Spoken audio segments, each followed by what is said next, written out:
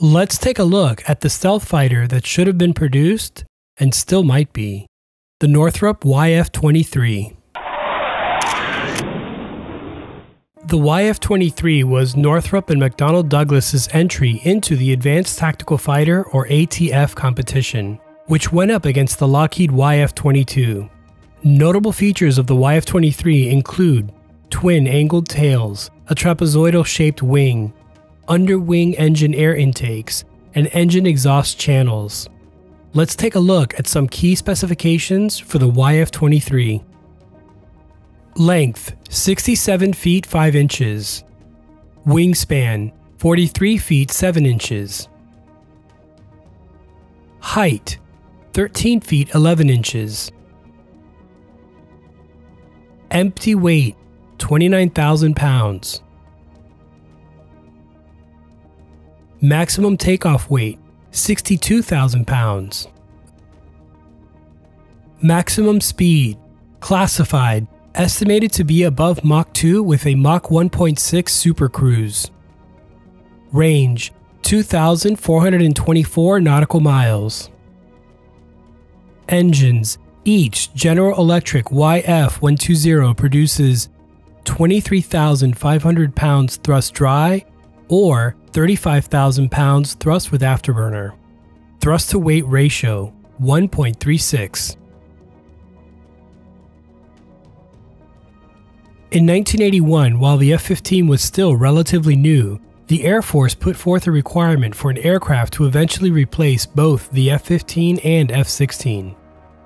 This was driven in advancements in Soviet air defenses along with increasing numbers of MiG-29s and Su-27 fighters. In what became known as the Advanced Tactical Fighter or ATF program, requirements included the use of advanced materials including composites, high performance with SUPERCRUISE, and all aspects stealth technology. By 1986, the competition had been narrowed down to two competitors, Lockheed and Northrop. To build such an advanced airplane, Northrop teamed up with McDonnell Douglas, while Lockheed teamed up with Boeing and General Dynamics. This resulted in two design submissions, Lockheed's YF-22 and Northrop's YF-23. Additionally, General Electric and Pratt & Whitney each developed an engine which would be used in both designs, the engines being designated the YF-120 and YF-119 respectively. And while the two designs both met the competition's requirements of survivability, SUPERCRUISE, stealth, and ease of maintenance, they each had very different design philosophies. Seen as more conventional, it's not hard to view the YF-22 as an evolution of the F-15, with both utilizing twin vertical tails, horizontal stabilizers, and side air intakes.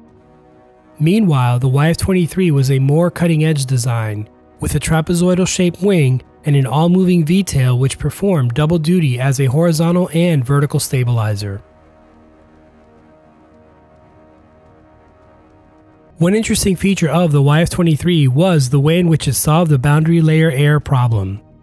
Boundary layer air is important to engine performance as during certain flight regimes, the air can move at a different speed and even direction, potentially causing reduced engine performance or even an engine flameout in certain conditions. This becomes more pronounced at supersonic speeds. Traditionally, splitter plates were used to separate air from the fuselage and the intake, but this solution is not very stealthy. The YF-23 had to be both stealthy and have the ability to SUPERCRUISE, which posed some major design challenges. The engineers at Northrop came up with a brilliant two-part solution. The first component was the use of S-shaped air ducts, which slowed down the airflow getting to the engines as well as hid the turbine fan blades from radar, thereby reducing the radar cross-section or RCS. Additionally, the intakes were situated one engine fan diameter below and to the side of the engine, further ensuring that radar beams would not detect the fan blades as there was no direct line of sight to the blades. The second component involved the use of small holes that were drilled out of the fuselage to ingest the boundary air layer before it could enter the air intake. The ingested air would then be automatically vented out of the top of the aircraft. This solution became known as the boundary layer control system and can be seen as panels under the fuselage just before the air intake. Aircraft such as the Eurofighter and Super Hornet both use a similar solution, but the YF-23 was the first to integrate the holes into the fuselage. Interestingly, the F-22 still uses splitter plates but with radar-absorbent coatings to offset the disadvantage. While stealth aircraft are inherently difficult to detect on radar, their infrared or heat signatures usually are easier to detect and lock onto. To reduce this infrared heat signature, the YF-23 made use of heat-absorbent lined channels or troughs where the engine's exhaust flowed, and while this greatly reduced the IR signature of the aircraft, it did make the installation of thrust vectoring nozzles such as those found on the YF-22 not possible. Another somewhat overlooked feature was the contributions of the V-tail. The V-tail surfaces were quite large. In fact, each tail section is larger than an F-5's wing and almost as large as an F-18's wing. These tail surfaces could rotate plus or minus 40 degrees and effectively acted as secondary wings, allowing the YF-23 to perform extreme maneuvers without the use of thrust vectoring. The cockpit of the YF-23 was situated high and forward on the fuselage to provide the pilot with better visibility and featured a side throttle along with a center stick, and some of the most advanced fly-by-wire computer systems of its time. Unlike the YF-22's side and underneath weapons bays, the YF-23 placed all of its weapons bays underneath the fuselage. While larger than the YF-22's bays and capable of carrying large air-to-ground munitions, which presented risks since missiles had to be stacked on top of missiles and a reliable weapon egress solution would have to be developed. In contrast, the YF-22's bays were simpler to operate and by extension posed less of a risk in developing. And finally, to save on costs, the YF-23 prototypes were built using the nose wheel landing gear of an F-15, the main landing gear from the FA-18 Hornet, and some cockpit components from the F-15E Strike Eagle. By 1990, a fly-off between the YF-22 and the YF-23 had begun. For the competition, 2 YF-23 prototypes were used. The first was known as Prototype Air Vehicle 1 or PAV-1 and was painted charcoal gray and nicknamed Black Widow 2 after the World War II era Northrop P-61 Black Widow.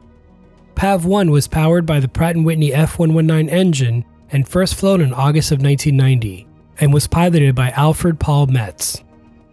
Interestingly, for a brief time, PAV-1 had a red hourglass painted on the underside such as those found on a Black Widow Spider. The second prototype, known as PAV-2, was painted in lighter grays and nicknamed Gray Ghost.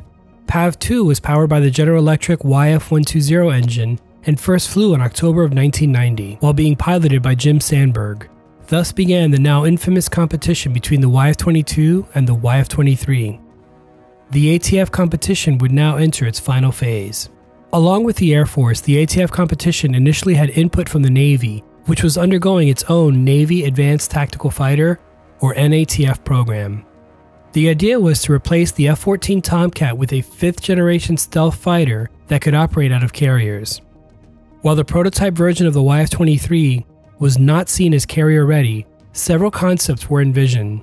At the same time, a navalized version of the YF-22 was also considered, and while the Navy withdrew from the NATF competition in 1992, many speculate that the YF-23's advantage in range would have likely gone a long way in the Navy's selection process. Performance-wise, the YF-23 design was faster and more stealthy, while the YF-22 was slightly more maneuverable at low speeds, possibly due to thrust vectoring. The YF-22 was also generally seen as less of a risk when it came to manufacturing costs, and in 1991, the YF-22 with the Pratt & Whitney engine combination were chosen as the winner of the ATF competition. So, why did the YF-22 beat the YF-23? In a debate that still goes on to this day, many have felt that the YF-23 was the better airplane and should have won the competition. Essentially, you could say it came down to public relations. The Lockheed team conducted a demonstration flight of a high angle of attack maneuver, while the Northrop team decided not to do so. And even though the YF-23 could perform the same maneuver, by not demonstrating it, the implication was that the YF-22 could perform the maneuver while the YF-23 could not. Additionally, although not a requirement of the test program, the Lockheed team also conducted a live fire exercise of an AIM-9 Sidewinder and an AIM-120 AMRAAM missile from the internal weapons bay. This was seen as going above and beyond what was necessary for testing and made a favorable impression upon the evaluators. There are many other theories as to why the YF-23 lost. Some include concerns over the YF-23's unconventional design, which would have led to cost overruns in production as issues were resolved. Not to mention the cost overruns which had been associated with the B-2 Spirit bomber. In the end, some lawmakers felt that Lockheed was more reliable and ready to begin production on the YF-22, where the perception was that Northrop may have needed more time. As the YF-22 went on to become their production F-22 Raptor, the two YF-23 prototypes Black Widow and Grey Ghost were put away and now reside in museums. And lastly, although planned for 350 flights, only 50 combined flights were flown between PAV-1 and PAV-2. How much more could have been learned had 350 flights been flown? To this day, many still consider the YF-23 way ahead of its time, 30 years after it first flew. Today there are rumors that the USAF is already flying a 6th generation platform. Could this be based on the YF-23? Some concept art that has been shown appears to validate this. Additionally, Japan is already working on its own 6th generation fighter, designated the F-3. After years of internal studies, Japan has reached out to other corporations to assist with its development of the 6th generation fighter. One such company that has responded was Northrop Grumman, and there is speculation that it could offer a modernized version of the YF-23 to Japan. In an era of global uncertainty and increasing tensions, it may be time for the Black Widow to take to the skies once more. What do you think? Should the YF-23 have been built? Is it being worked on today? Let me know in the comments below. Thanks for watching. If you enjoyed this video and would like to see more, go ahead and subscribe and click the bell for notifications. If you'd like to support this channel, consider Patreon, where you will get exclusive behind the scenes photos and video clips. Stay safe and see you next time.